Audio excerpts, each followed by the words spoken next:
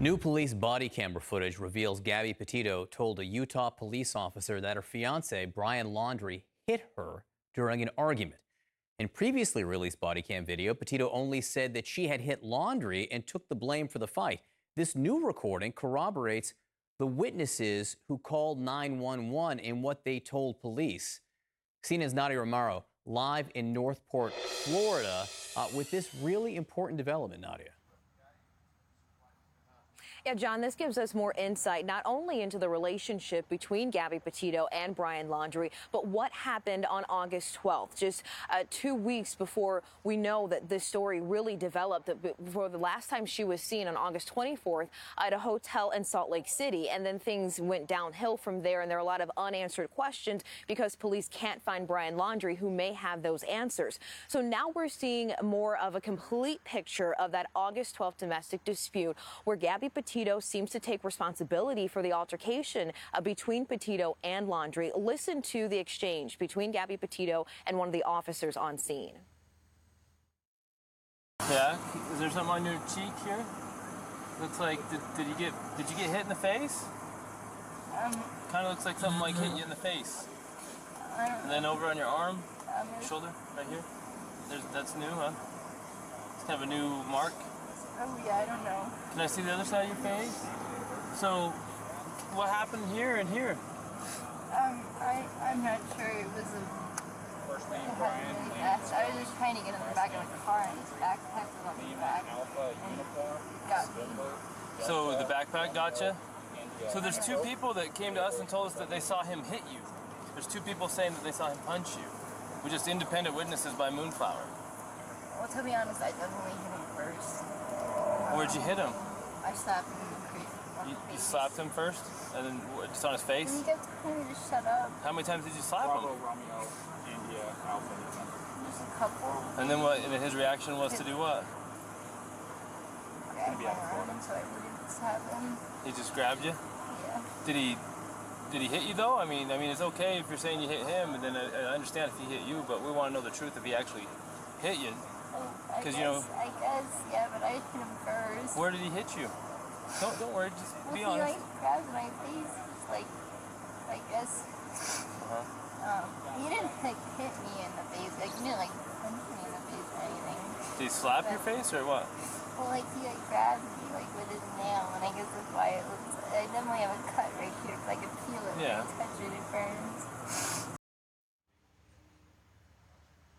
So there you heard the police officer asking Gabby more and more questions, trying to figure out exactly what happened that led up to a witness calling police. And we hear more about what happened in that complete picture from the body cam video. Now, Utah is one of about 20 states where if they arrive to a domestic dispute, someone is supposed to be arrested if they have probable cause. That didn't happen in this case. Instead, the two were separated and police drove Brian Laundrie to a hotel for the night so the two could cool off, basically. And now that has come under investigation. There is an independent investigation into how those Moab, Utah police officers handled that situation. So we're learning more about August 12th. Now we're here in Florida. This is where Brian Laundrie lived with his parents in the home behind me. And just yesterday, the FBI came to this house to gather more items belonging to Brian that the family attorney says will be used for canine units to try to find Brian. Remember, there's this ongoing search for him, a search warrant, not for the death of Gabby Petito, to be clear, but for actions that happened when the two separated, when Brian was allegedly using devices and using a debit card that did not belong to him. That's what the search warrant is for. But again, they haven't been able to find Brian Laundrie. He's been missing. The parents say they haven't seen or heard from him in about 2 weeks, and so that search is still ongoing. John? Nadia Romero, thank you so much for that report. Raises so many questions.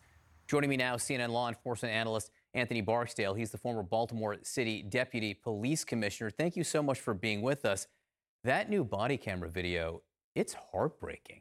We hear Gabby Petito just saying, yeah, he hit me, but I hit him first. It's all this self-blame that we see so often in domestic abuse cases. Absolutely. It is heartbreaking video. What I'm seeing now, the cops totally blew that call. There was enough probable cause there, in my opinion, to make an arrest of Mr. Laundrie. You had witness statements, you had the physical evidence, you had their statements. There was enough to make an arrest. We also see Laundrie do what many aggressors in domestic violence do, and that's to play calm and cool, non-combative. Yeah, you know how it is. I'm just trying to deal with this crazy woman. And they fell for it. And they started to sing along to his tune. And it's really disturbing what we saw.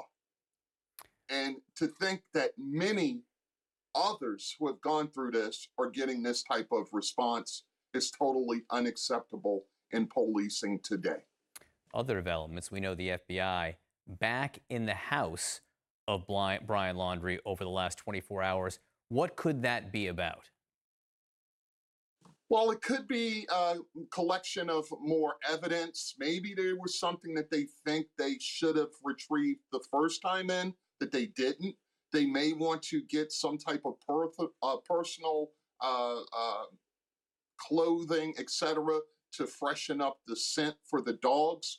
But I will say this, you can't keep going back over and over again to the same scene, because each time you leave out of that dwelling, something could change. Clothes could have been washed. Things could have been discarded. So we really need to know what we're going in for, get it, and leave. And finally, another interesting piece of evidence, maybe confusing piece of evidence, which is the fact that all these calls came in around the time of Gabby Petito's disappearance relating to the Brian Laundrie residence in Florida. What does this all mean? I really would need to know what was the text of the calls, what happened, what officers responded, what supervisors responded. You have all of these calls coming in, and it seems as if though the police did not take the time to really figure out what's going on. Why do I say that? Because the calls kept coming in. So we really need to pull that. We need to get into it and figure out what was going on with these calls. Is there any type of statements in these calls that could help the police, could help the FBI? At this time, I don't know. We don't know. So it is important, and it should not be dismissed as such. What does your gut tell you this morning? Are they any closer to finding Brian Laundrie? Oh, I think the way that the feds work, they're very methodical. So I still have faith in them. I have faith in all law enforcement that is involved in this search. But, each day, the doubt grows a little bit, to be honest.